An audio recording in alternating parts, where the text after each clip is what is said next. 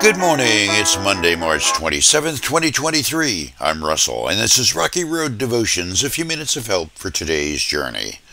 Our devotion today is entitled, A Living Sacrifice, and our scripture is Acts chapter 20. On the first day of the week, we gathered with the local believers to share in the Lord's Supper. Paul was preaching to them, and since he was leaving the next day, he kept talking until midnight. The upstairs room where we met was lighted with many flickering lamps. As Paul spoke on and on, a young man named Eutychus sitting on the windowsill became very drowsy. Finally, he fell sound asleep and dropped 3 stories to his death below.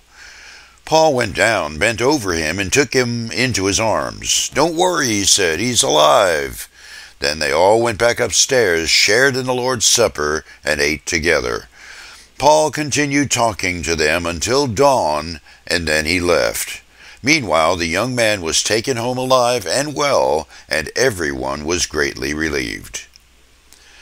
There's an old story about faith that many preachers, this one included, have used in a sermon to illustrate the dangers of an incomplete commitment, a faith that falls short of full surrender to Christ. It was at a regular Sunday morning worship that the pastor's sermon was interrupted by a commotion coming from the back pew. It seems Brother Ants had fallen out of the pew and landed on his posterior with a thud that shook the entire building. The pastor rushed to the back of the church and helped old Ants back onto his seat. "Are you all right, brother?" asked the preacher. "Yep, I guess so," answered the old deacon. The preacher asked, "Well, how did it happen that you fell out the pew?"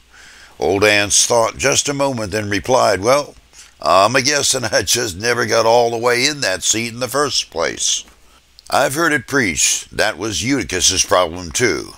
Some, including most preachers and congregations, might blame it on Paul's longish sermon, the drone factor. Scripture says there were a lot of candles burning in the upper room where Paul preached. Lots of heat. The young man got close enough to get warm, but not close enough to get uncomfortably hot. Fire will burn you and motivate you. Not getting close enough for the burning experience will make you sleepy. Add sitting in an open third-story window, and you've got a perfect storm for disaster. So what's the point? Well, I do believe Paul remembered Eutychus and included his sleeping in church faux pas when he wrote to the believers at Rome, Romans chapter 12. And so, dear brothers and sisters, I plead with you to give your bodies to God because of all He's done for you. Let them be a living and holy sacrifice, the kind He will find acceptable. This is truly the way to worship Him. Don't copy the behavior and customs of this world, but let God transform you into a new person by changing the way you think. Then you will learn to know God's will for you, which is good and pleasing and perfect. For you today, giving yourself to God as a holy sacrifice is a matter of willingly climbing up on the altar for whatever God wants.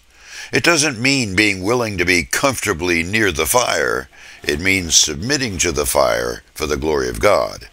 You cannot expect transformation if you're only close enough to let the warmth put you to sleep.